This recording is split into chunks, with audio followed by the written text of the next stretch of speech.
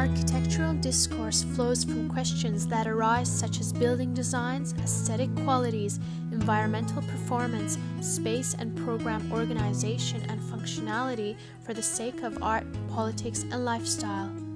But does architecture respond to a qualitative human existence? Human evolution researchers claim that the development of human compassion began almost 6 million years ago when the ancestors of the human species experienced the first awakenings of empathy.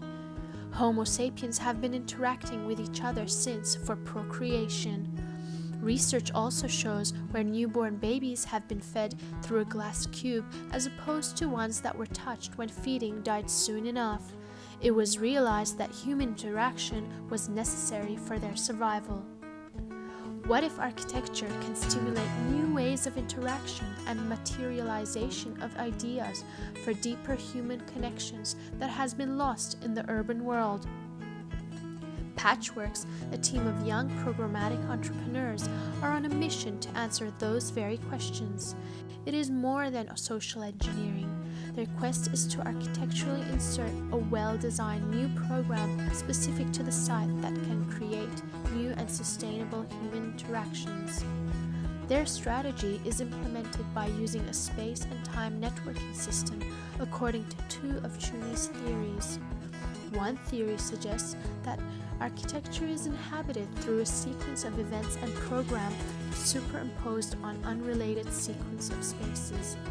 Another theory suggests that any architectural situation is dependent on the relation of space, time, and movement. To test this out, patchworks are on a lookout for various dead sites. The first found a 200-meter-long Traveldator built to move people from one end of the Domain car park to Hyde Park in an express time of 5 minutes, and so they produced the Traveldator. The Traveldator stitches the ideas of a transport path and the conflicting social event of speed dating. It uses the restriction of time and horizontal motion to recreate an innovative architectural program.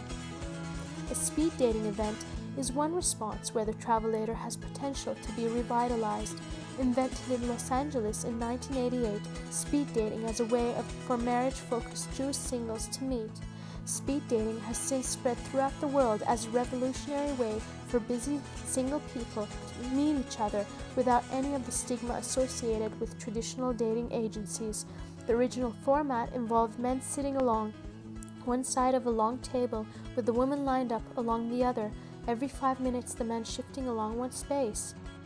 After 22 people participating in the Traveldator event and through a series of a poll of questions, we found the following for the space. 77% rated as being extremely comfortable and 33% were uncomfortable. 78% said the Traveldator was helpful and fun for dating. 22% said it might be helpful. The results? 63% would go on a second date. 90% rated it as a success, with only 10% rating of failure. Our findings show that through space, time, and motion, it is possible to add new value to a space and to create new social connections. Traveldator responded to the challenge of developing a new program that could be weaved in a dead space. These previously unattractive pockets can become hubs for new and niche activities within the city.